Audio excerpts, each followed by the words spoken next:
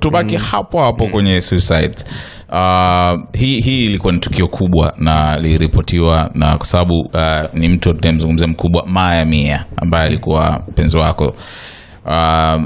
Allegedly, na taarifa zilizotolewa ni kwamba alijiua kwa kujipiga risasi. Naona so bado unarudi pale kufanya kitu kama hiki lazima associate na mental health.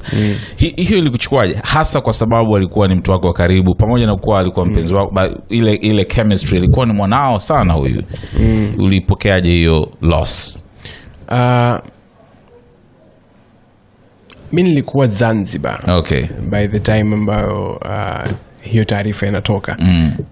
Nikapigiwa na mtu karibu akaniambia kuhusiana na hiyo. Hebu acha bana utani bana, sasa hivyo vitu sio mtu ambaye mimi nategemea hicho kitu anaweza akakifanya, because before ilikuwa inasemekana kwamba ni yeye ndo amefanya, umeshaona. Baadaye inasemekana tena vingine, so I don't know what is happening. Sasa alivyokuwa ameniambia mimi, nikapata ule mshtuko wangu. Nikaona unajua kuna taarifa unaona kama sawa bana unanitania. Anambia hapana, it's true. Kwa mimi nikapiga simu zangu nikaconfirm it is true. I do not know to this day particulars ni kitu gani ambacho kimetokea, kwa sababu hata sijaisikia, because nilikuwa nasubiri mimi mwenyewe kuona labda ripoti ya polisi na nini. Tamisikia tena. But to this day sijui, na mimi yani niko nahisi kuhusiana na kumpoteza unachokijua wewe na mimi nahisi kinaweza kikaa ni sawa vile. Yani hauna vingi ambao unajua vya kunizidi mimi kuhusiana na tukio lile. Yes. Na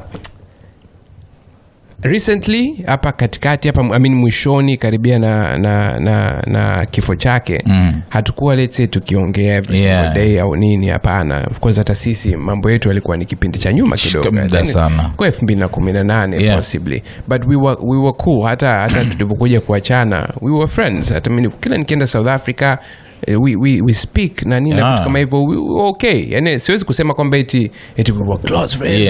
I cannot put it on that note, lakini tulikuwa tunaongea, we were okay. Kwa si kujua if anything was happening with her, labda alikuwa na stress yote au nini to justify chochote. Kiukweli I do not know. Yani niko puzzled.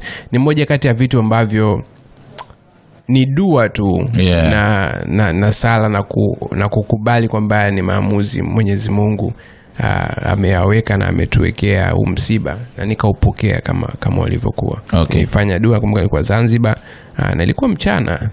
That was a very bad time.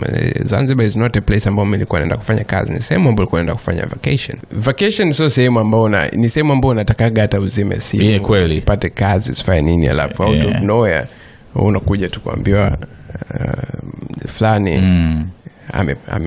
ameaga dunia. It was very shocking kiukweli. Yani nakumbuka nilikuwa nimesimama yani katikati, mara nilikuwa natafuta halua, nini sikumbuki vizuri. Yani kila kitu sikukiona. I think kwa naona kafujua nao kama likakuwa kali zaidi. Yani ni ile mento nini tu imebadilisha hali hewa na kila kitu. Na wengine wanaweza kusema kwamba it's a different, lakini ni mtu ambaye umeshakuwa naye karibu sana. It's a person ambaye sio hata alikuwa rafiki tu.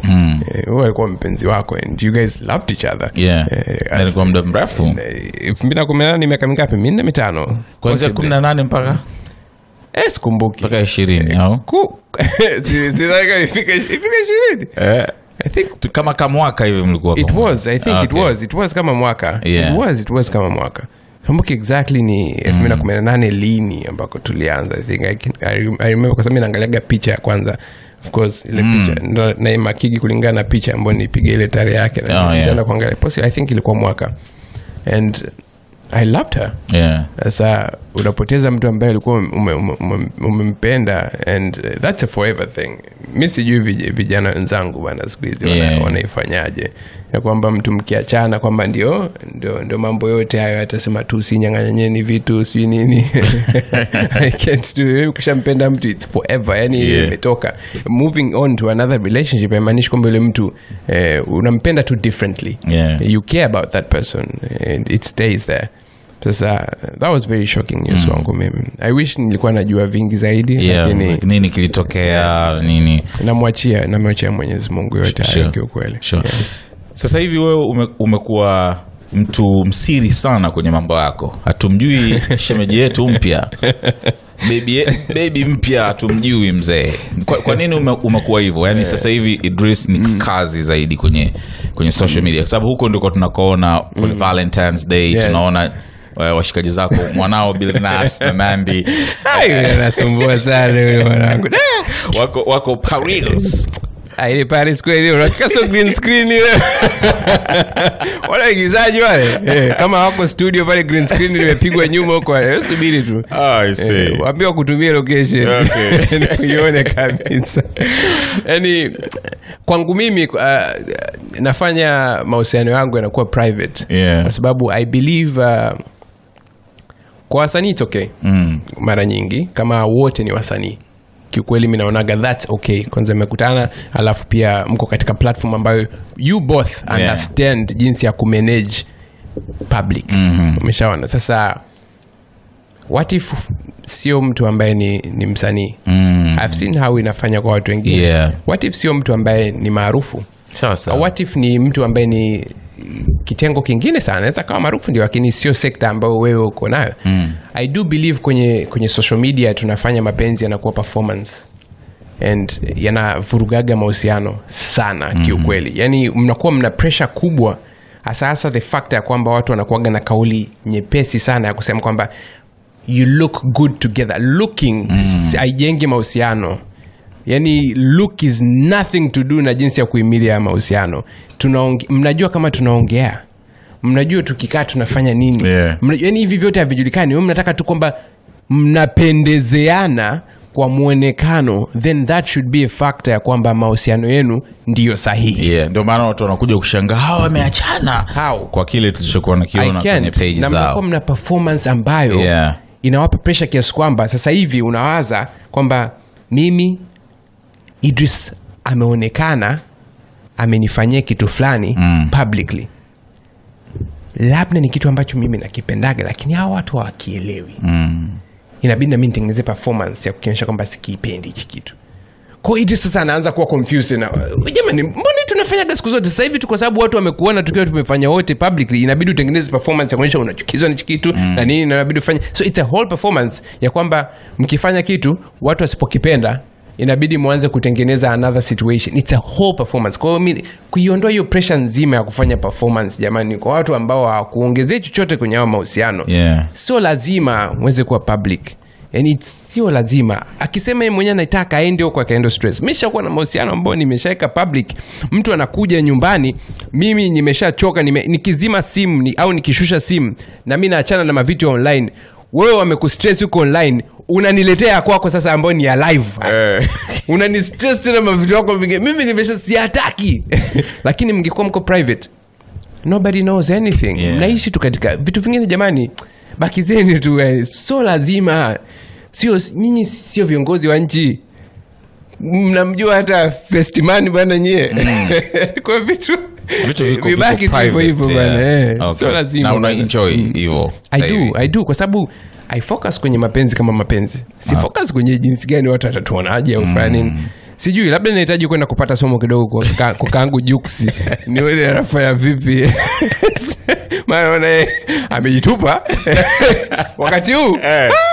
Ndugu yangu wameenda dipali shemeji anaitwa Karen yule. My friend. Tatizo tu ni jina la pili bwana itakayokuja baadaye. Anaitwa Karen Juma baada. Okay. But I prefer privacy kweli. I prefer. Umemtaja Bilnas na Nandi. Umekuwa ukimtania sana Bilnas. Hii waga ilianzaje hii? Ilianza yani hatukutegemea itaanza. Nakumbuka show yangu ya Sio Habari. Nilimuita Bilnas, ndo alikuwa mtu wa kwanza mimi kumoja. Katika kutengeneza clip yetu Nandi atanchukia.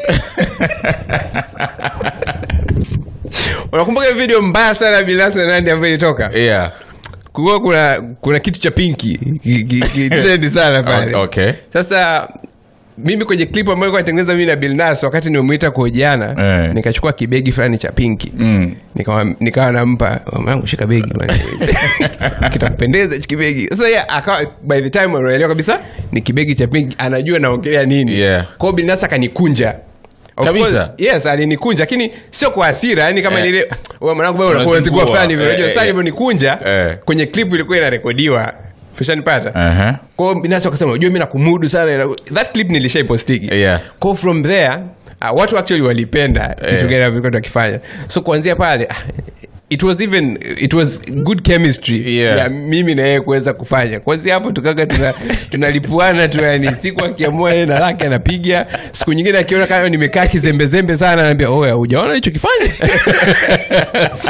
na mimi mwenyewe nampa cha kwangu kwa sababu wengine unaweza kukuta kitu hata amekiweka yeye tumeshacheka sana yani wangu mimi naenda kulipua sasa hivi go we are that that's a good thing watu wanafurahi sana mara kwanza watu walikuwa wanachukulia serious sana watu walikuwa na panic na mafanzi wake mpaka sasa hivi they enjoy tena wao ndo wananiambia kitu gani ambacho amekifanya nimesahau ni kawaida wanasubiri utawapigaje ile ya Paris kule hiyo na wanasubiri warudi kwanza warudi kwanza kushakara hapo tutajua jinsi ya kuwafanya it's very good like interesting so niko na Idris Sultan hiyo ilikuwa ni sehemu ya kwanza ya mahojiano haya ilisema kwamba issue ya merit work nitaifanya kwenye session yake sitaki kuchanganya na vitu vingine so na mimi utakuwa nami katika part 2 ya interview yetu na Idris Sultan mimi naitwa Frederick Bundala Skywalker tuwe pamoja katika sehemu inayofuatia basi